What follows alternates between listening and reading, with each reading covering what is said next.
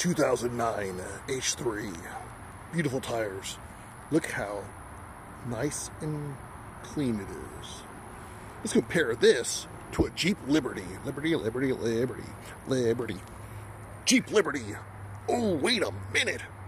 What is that I see? Is that mud? Does this vehicle actually use its four-wheel drive? Yes. Jeep Liberty can use its four-wheel drive. It has a very good functioning, solid four-wheel drive system. The H3, on the other hand, it very well might have a great four-wheel drive system, but unfortunately, we will never know. Never know if this Jeep even has four-wheel drive at all. It could have two-wheel drives. We would never know it. It could just have one-wheel drive. It would just be fine for this H3. And that's what Jeeps are for, to get dirty all over the floor. Paul's Take. What a nice night to go for a little drive in the woods.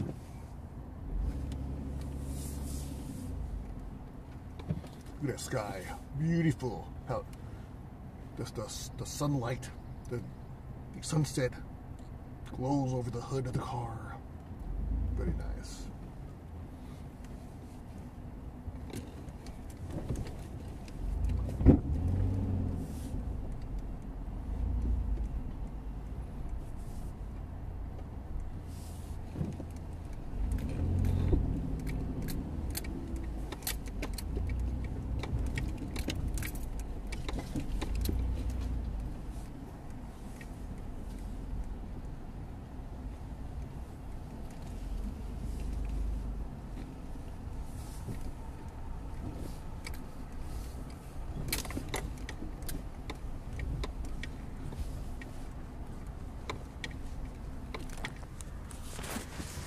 There's the mud.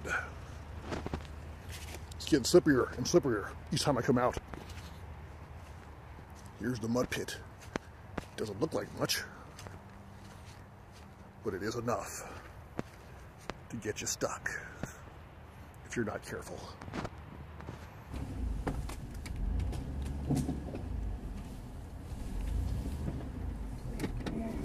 This is what a K&W H3 will never see. The sunset going through the trees onto his hood, because his vehicle will never go in the dirt on a trail.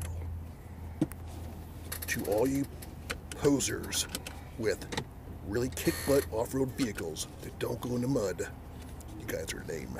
That's right, lame. Get out to the woods, see nature. That's what it's designed for. Do it. Do it.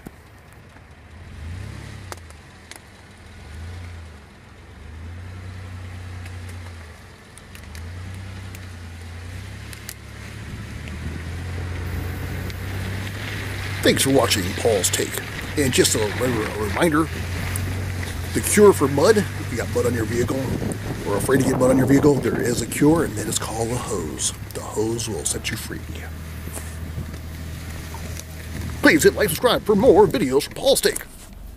And also, be advised that I do have a podcast, Paul's Take, on all the stuff that I can't say on YouTube is on the podcast.